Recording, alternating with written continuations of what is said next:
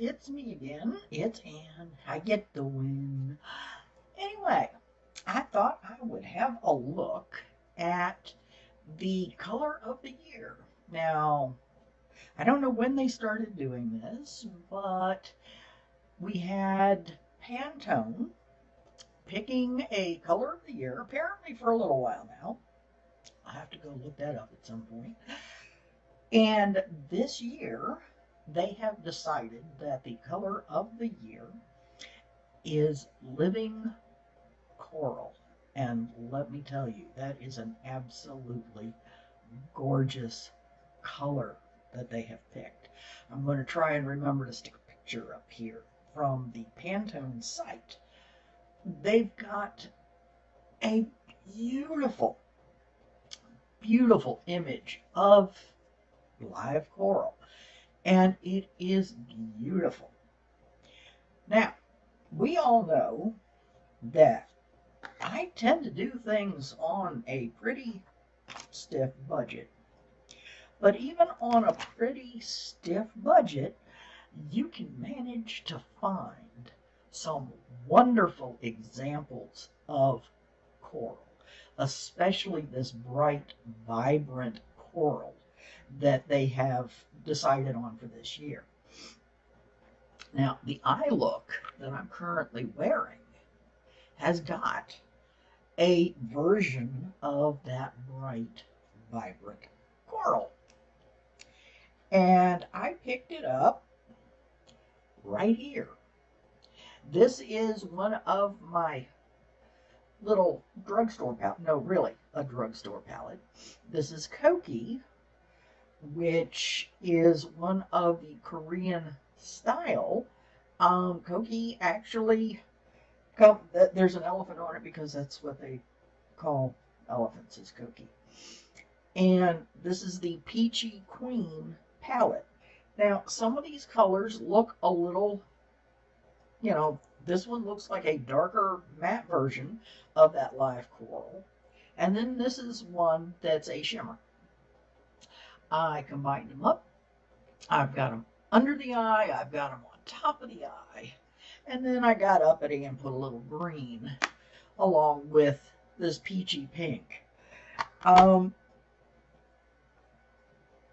Coral is kind of sometimes a little bit hard to distinguish when you're looking because there are so many of the colors that no matter what the actual color is, it'll look coral. Like this one. And according to Wet n Wild, this is pearlescent pink. And it's like, no, it's coral. And when I went looking for some other coral to play with, the closest I found on my little shopping spree at the Dollar Tree is Beauty Benefit. And this is one of their liquid lipsticks. Now, Beauty Benefit Hollywood apparently had some other outlets prior, but they're now at Dollar Tree. And I found it on Amazon. This color is an absolutely gorgeous coral. Beautiful, very similar to the bright coral that they use in the photograph from Pantone. However, according to Beauty Benefit, this is papaya. So don't necessarily worry about what the color name says on a jar or on a lipstick. If it looks to you like it's coral and it looks to you like it's the color you're looking for, call it coral and go along with yourself. Now, three of the other things that I picked up looking for corals, I picked, let's see, this is a Julie G that I picked up at the Rite Aid on 75% off. Thank you very much for clearance. This one, let's see. This one says sound the alarm. Now, on here, it's looking a little more bright orange than it did in the store. But in the store, it looked very much as a very vibrant coral. Can't help what my camera does to things. It's not perfect. And then, again, being at Dollar Tree, I just had to help myself. There was some LA colors that, looking at them in the store, this is number 91. And this one's kind of a less vibrant version of that coral. And then this is 534. And let me tell you, in person, this is a very, very vibrant version of that coral shade. Now, these two, nail lacquers, finding them at the Dollar Tree is always a gracious goodness. I mean, you find stuff there that you can get away with something fierce, and they're great colors. I mean, for $1, who's going to argue? Again, I got the Beauty Benefit Hollywood from Dollar Tree.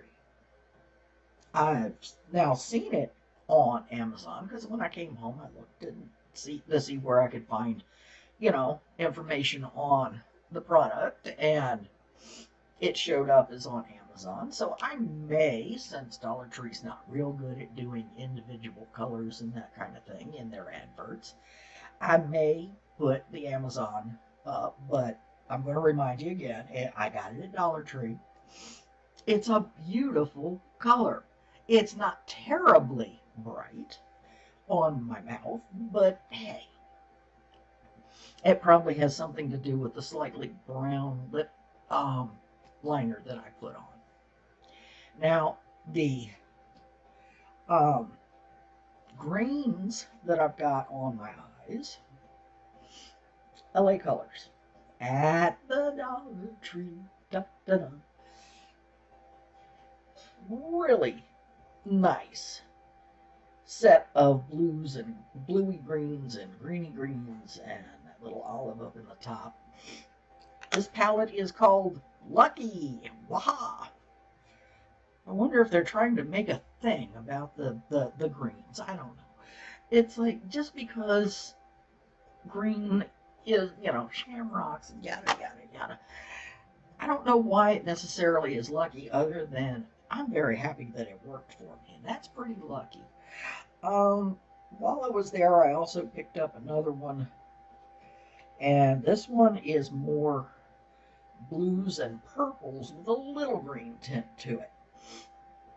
This one's called Fling, and also, again, very, very pretty. So if you're looking for some other bright colors to go with the coral, kind of like I found the Pantone picture with the living coral on it, and then I found another picture of other living coral, which has got some of that beautiful, quote unquote, orangey coral shade, but it's also got a lot of the other living coral colors, the greens, the blues, the yellows.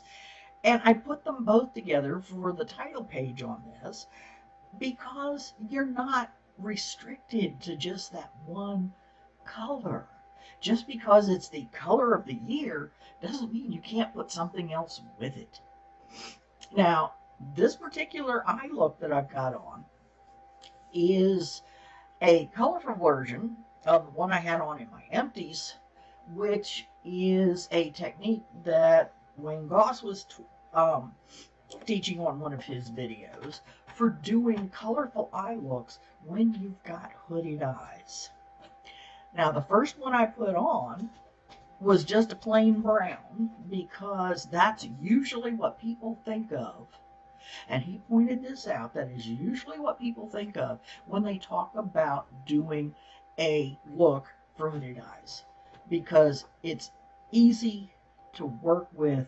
It recedes, it does, it gets into those hooded areas so that you're not showing that hood and losing all of your color whenever you close your eye. Well, open your eyes wide. And what he did was he started off with the brown version on and then took all that off and picked out 3 colors, just 3. He used a teal green under the eye and a sienna orange on the lid, and then used a gorgeous deep blue to do the outer area so that it looked like a wing. And it was beautiful. And I said, self, we need to get ourselves together and do that. I'm going to do a show and tell on this one coming up. Not right this minute, but coming up. I want to practice it a few more times. God knows if I've got his name attached to it and stuff, somebody may actually tell him that this crazy old lady has been doing his eye stuff. And I'm going, yeah, I want it to at least look half decent if he comes to look to see if I'm doing it right. Like that's going to happen. Anyway, I did not spend tons of money to get this stuff. Okay, to get these colors. The Coral palette I've had for a while. I've had this for quite a while. It was $12 at the Rite Aid. I've still got it. I love it. It works well. I've had this one a while. This Wet n Wild blush. Now, some people may not like this blush because it's got some shimmer in it. Up to you. But I've had this a while, and it was on sale when I got it.